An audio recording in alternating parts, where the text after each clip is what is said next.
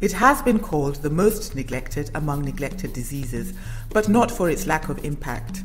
Meningitis, an infection of the membranes surrounding the brain and the spinal cord, infects quickly and can kill up to half of its victims if left untreated. Survivors rarely emerge unscathed, often suffering permanent brain damage or deafness. While individual cases of meningitis are found worldwide, the most devastating epidemics occur in the notorious meningitis belt of sub-Saharan Africa, stretching from Senegal in the west to Ethiopia in the east. Here, the disease has affected close to 1 million people in 25 countries in the past 2 decades. Much about how and why these epidemics occur is unknown, but we do know that climate plays a key role. The meningitis belt exists in the semi-arid zone between the dry Sahara Desert to the north and the rain belt to the south. Having a better understanding of what drives the onset and spread of meningitis can mean the difference between life and death. While meningitis can be prevented through vaccination, there aren't enough doses or enough workers to immunize everyone, so researchers are trying to predict when and where outbreaks will occur. Regarding this strategy, what we would like to do is to improve our decision system, to try to make a preemptive vaccination, to start the vaccination just before the outbreak occurs. And for that, we need to better understand what are the risk factors for having these outbreaks in each district. Not surprisingly, the burden of meningitis is heaviest on the poor. In time of epidemics or outbreaks, the health system is disorganized. The community is disorganized because people have to be burying their loved ones. People become scared, panic. They don't know what is happening, whether they will be next. And generally, the burden on the family is very huge. Lives are lost, resources are being spent impromptu, funds are being looked for to cover bills and take care of whatever expenses they might have incurred. Outbreaks in the meningitis belt have long been associated with the dusty seasonal winds that blow off the Sahara.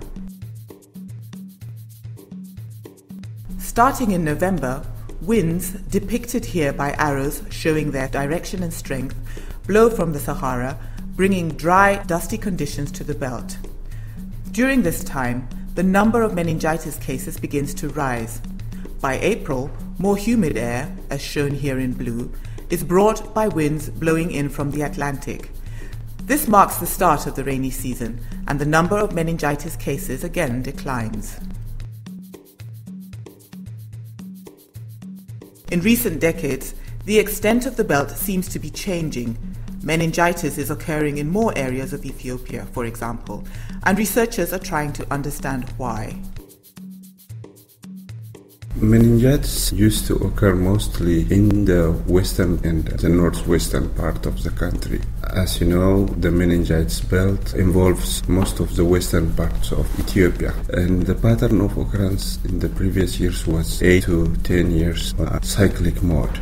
But as of past 10 years, meningitis is a yearly phenomenon involving a smaller place and much milder form than the previous years. So meningitis is moving now from the west to the southern part, and it has become a yearly phenomenon. Experts are working to develop better forecasting systems to predict areas where epidemics will most likely occur.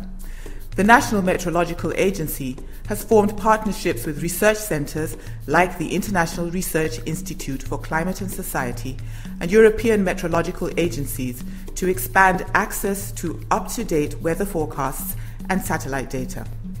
But in order to fully understand the disease dynamics of meningitis, more data are needed. Our meteorological stations mainly situated following the main roads and also in the small towns or cities.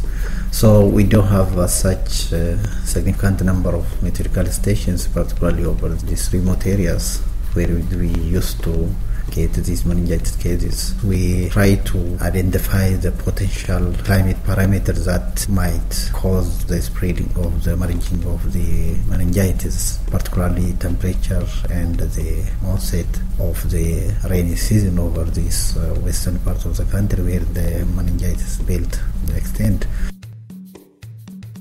In Ethiopia, a climate and health working group formed in 2008 includes experts from the National Meteorological Agency, the Ministry of Health, and other key partners.